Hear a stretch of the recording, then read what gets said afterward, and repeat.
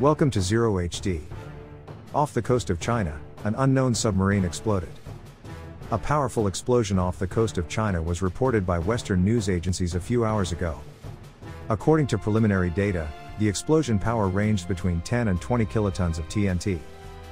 This could imply that we're talking about a nuclear submarine. A nuclear submarine exploded off the coast of China in the South China Sea. As a result, radiation was detected in 3 countries. The power of the explosion at a depth of 50 meters was approximately 10 to 20 kilotons, comparable to Hiroshima. The UDF resource reports on the Alterna radio show publication.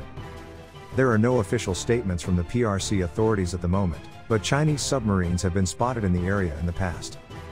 Given the magnitude of the explosion that occurred, it is unlikely that we are discussing the detonation of standard submarine weapons, but what specific military submarine we are discussing and whether it truly belongs to the US Navy remains unknown.